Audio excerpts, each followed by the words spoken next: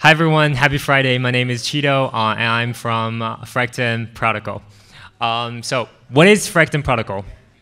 Is this my PPT? Let's make sure. Okay, awesome. Future of NFT accessibility and trading by me, by Fractal.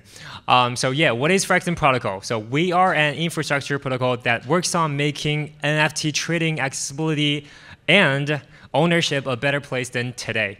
So in the next 5 minutes, I will quickly go through the current state of NFT accessibility, why blue chip NFT accessibility matters, and where Fractal Protocol fits in the puzzle. All right, let's get started.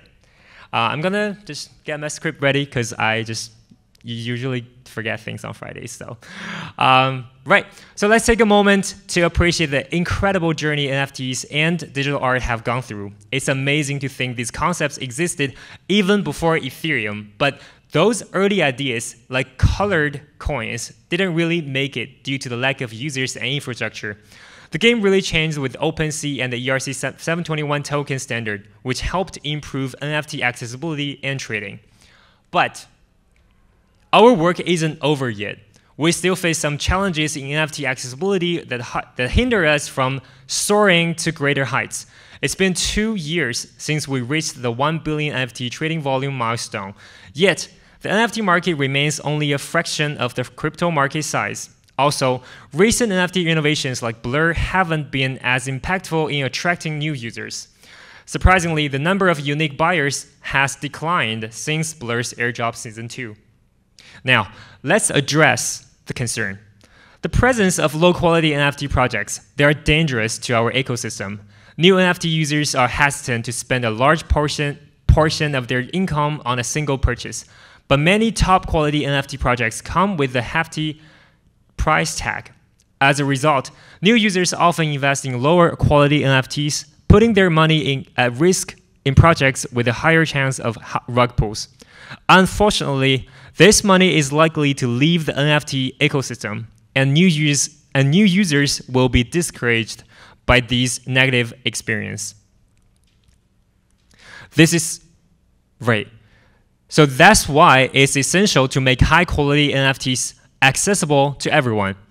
Without mass adoption, innovations like Blur can only enhance liquidity but won't address accessibility. If new users don't buy NFTs, we risk the entire market going downwards, with lower NFT floor price, decreasing Blur token prices, and many disappointed farmers and flippers. If new users can only afford low-quality NFTs, we'll face more rug pulls, fans leaving the ecosystem, and a general sense of disappointment. This is right. This is where Fractal Protocol steps in. Our mission is to enhance NFT accessibility and attract more users through fractionalization and SEX integration. We've developed a gas-efficient and secure way to fractionalize NFTs into ERC20 tokens. Each NFT in the collection is split into 1 million high NFT tokens, which can be redeemed on-chain without permission. To introduce new users to NFTs, we've launched 26 collections as tradable tokens on the top 4 centralized exchange, which is KuCoin. By doing this, we aim to educate crypto users and allow them to trade their own quality, our own quality high NFTs without the fear of rug pulls.